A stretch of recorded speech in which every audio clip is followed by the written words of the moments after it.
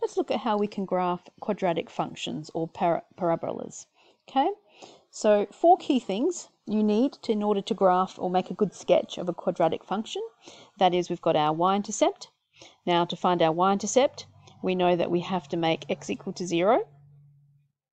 To find your x-intercept, we know we have to make y equal to 0. And when we do that, when we try and solve this situation, this is when we are solving a quadratic function.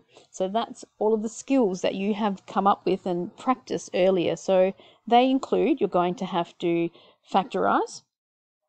Okay, you might be asked to complete the square.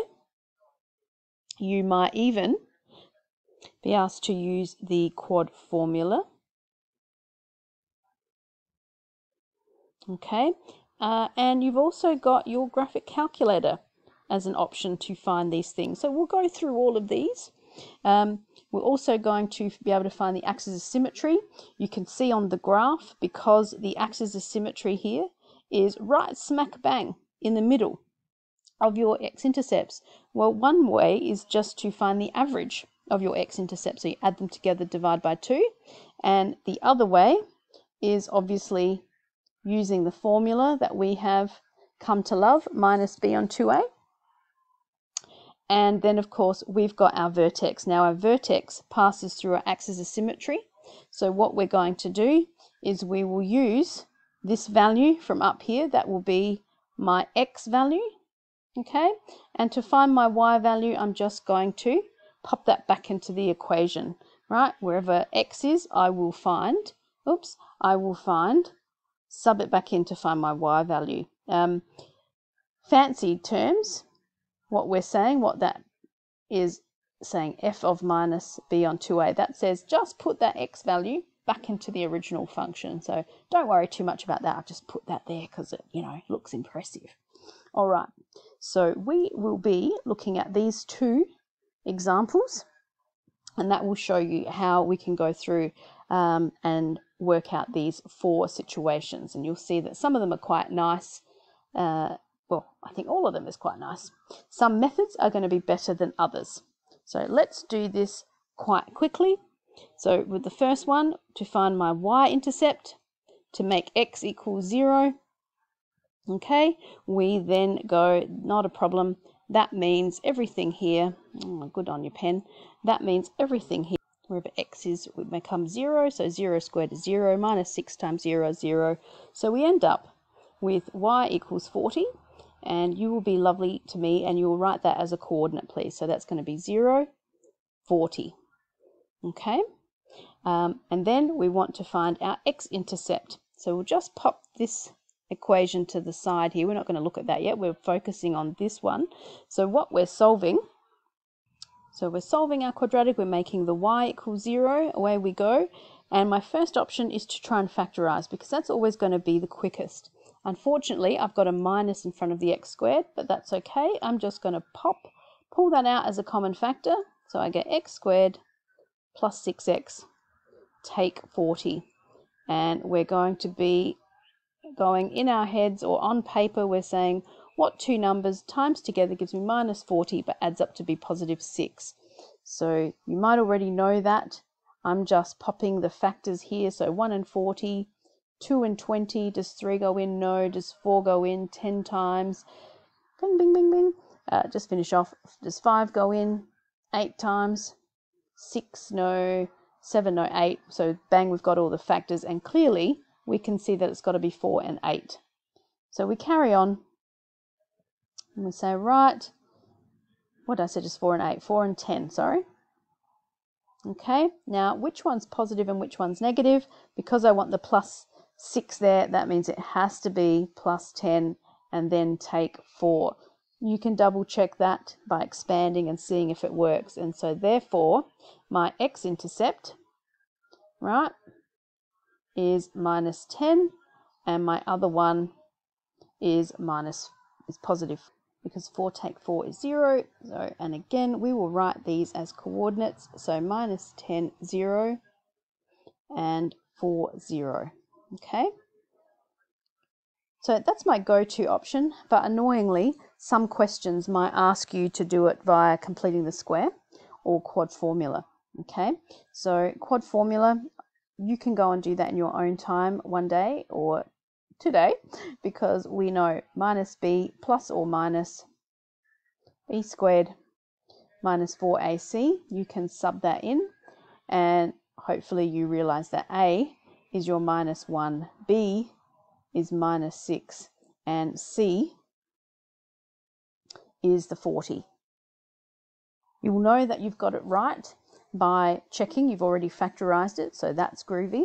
Remember, you've also got your calculator. Okay, so remember, you can go in here, go into equation, okay, polynomial, we're going to go degree 2, and we pop our coefficients in. So we just said it's minus 1, it's minus 6, and we had positive 40. So we can check if our answers were right for our factorizing. So did we get 4 minus 10? We certainly did. We know we're right.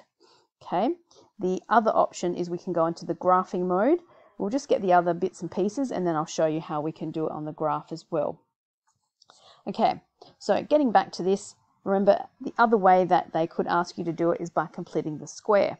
Okay, a question might ask you to find the x-intercepts by completing the square. If it doesn't ask you to do it by that, don't do it. So we're solving minus x squared take 6x plus 40. Okay, remember this is the bit that we focus on, and we've still got our minus to contend with. So I'm going to say minus x squared plus 6x. Okay, now I know that when I want to pop this into my perfect square, when I see the 6, I divide it by 2. So I know I'm going to want to have x plus 3 squared, and to get that I need an x squared, a 6x, and a plus 9. Okay, now we've got the plus 9, so I'm going to just pop that in there. So I'm going to add 9 in there. Okay, the 40 can go on the other side, it becomes minus 40. And you might think, oh, I have added 9 here, but remember you've got the minus. Okay, so because I've actually subtracted 9 from this side, I have to also subtract 9 from that side. So I end up with minus 49 equals minus x plus 3 squared. What will happen is the minuses will now cancel. 2 negatives make a positive. How do I get rid of the squared? We're going to square root. The square root of 49 is 7, but we can have plus or minus, and that leaves us with x plus 3.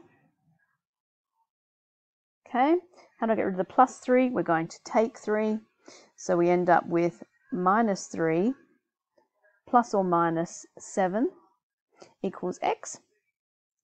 And now we can just work x out, because this is the shortcut version of saying we could have minus 3 take 7, which is minus 10. And it could also be minus 3 plus 7, which gives me the 4. Sorry about my pen. And that is what we had before. So again, I'm just showing you because a question could ask you to do it completing the square. If it doesn't, then please factorize or use your quad formula. And that's the end of it. Okay, let's wrap this up now to get our axis of symmetry. Okay, so axis of symmetry, we can use our formula here for minus b over 2a. Okay, so we get x equals now your minus b. Our b is minus 6, so it's minus 6, which is positive 6 over 2a, which is 2 times minus 1, so it's minus 2. Therefore, my axis of symmetry is minus 3. And you could have got that by just working out the averages of 10 and 4, right? So minus 10 plus 4. Okay, oh, sorry. That gives you minus, that's a 2, that gives you minus 6, and minus 6 divided by 2 is 3 minus thereof. So you get the same answer if we average our zeros out. Okay, so if we averaged our x-intercepts, we get the same answer. So again, which method is the one that you use? The one that you prefer. Okay, whatever works for you.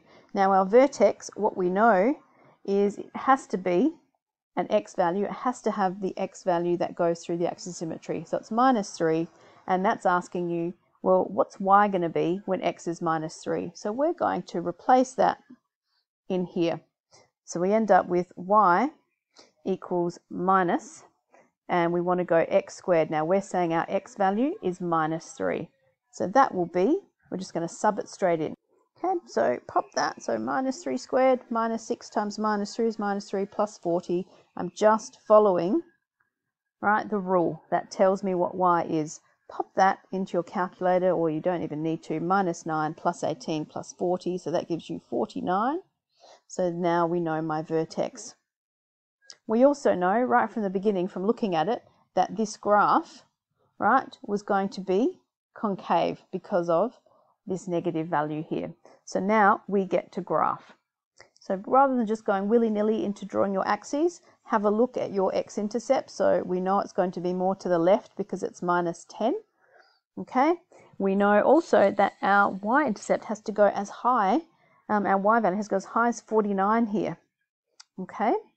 So when we draw our axes, right, and make sure that, right, it's got the room up the top and room to the left.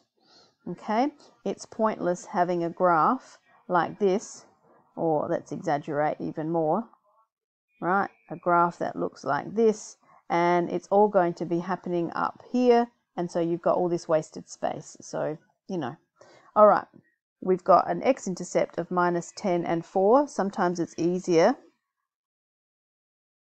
just to draw, oops, because you want to try and keep it symmetric. It's not overly great, but it's going to do for now. Okay, and then you can say what points they pass through. Okay, we've got here our y-intercept is 40. We get a ruler, so you should draw all of this. Your axes and everything has to be with a ruler. I have not done that, and you can see that it looks just like I haven't, so quite sloppy. Freehand for your other. Make sure you label your axis, so that's going to be x equals minus 3. Okay, we can even put the little minus 3 over there. And we will also finish off by labeling our vertex. So that is minus 3, 49. Okay, got x on our axis. We've got the y axis labeled. That's pretty good. If my pen holds out, I would also label my graph. And that's how we draw a pretty good sketch. When it comes to a function like this, we do the same thing, but because it's in a different form, some of the things we do will be a little bit different. So when we did the y-intercept, we still make our x equal to 0. So this time when we make x 0, it's not just going to be this number at the end, because 0 take 2 is minus 2. Minus 2 squared is 4. 4 take 3, we get, oopsies, sorry about that, we get 1. All right, so again, write it as a coordinate. So that's going to be y-intercept will be 0, 1. Now, your x-intercept, let's have a look at that. Okay, so we're making y equals 0. Now, you could expand, but because it's already in acute form for us, what we're going to do is we're going to say, well, I can get x by itself here because I can get rid of this minus 3 by putting positive 3 on the other side. Okay, and now I can get rid of the squared by square rooting, so we end up with plus or minus root 3,